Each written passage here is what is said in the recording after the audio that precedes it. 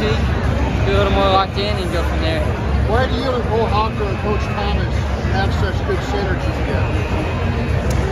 Just works. We've kind of perfected the craft. I mean, saw Cole come out here and run whatever it was, 8:05. 8:05, yeah. Which is honestly insane. So, super happy for him. God, he had a great day. I think, you know, we kind of trade off. I had my day at US cross country. He had his day here, so hopefully we line up next week.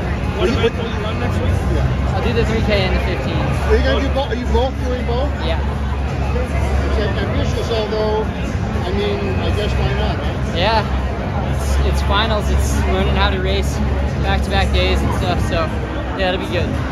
Now, obviously you had great seasons when you did college, you had a long season, but a lot of elite athletes, well, I don't want to do anything big in March because it's a long season, but don't you get an awful lot of time to regroup after that? Yeah, I mean, for me, it's been quite a while since I've raced competition at like a world level caliber, so yeah, I'm just like trying to get more experience at that level and hopefully just set myself up for later this summer. Has it been a smooth transition for you back to men's training? Yeah, definitely. I think I had, you know, a good 2 months of just like really hitting the basics, and now we're getting into a little bit more of the meat and potatoes. So yeah, it feels good to be back. Is that 1500 going to be your focus this year outdoors? I haven't decided yet. How difficult is it to make that transition really quickly from, you know, 10K all the way down to the mile? Yeah, I mean, we basically were just doing base work the entirety of,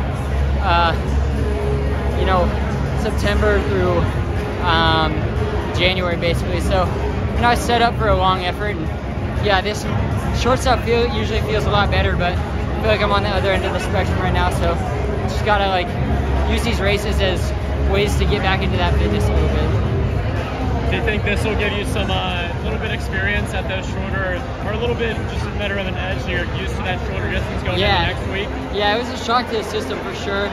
Kind of felt it all over my body, like 800 a K in. So yeah, it's that shock that you just don't really get in practice. So glad I'm getting it here ahead of, you know, maybe a week out from USA. So hopefully it'll make it a little bit better there. Is that a different approach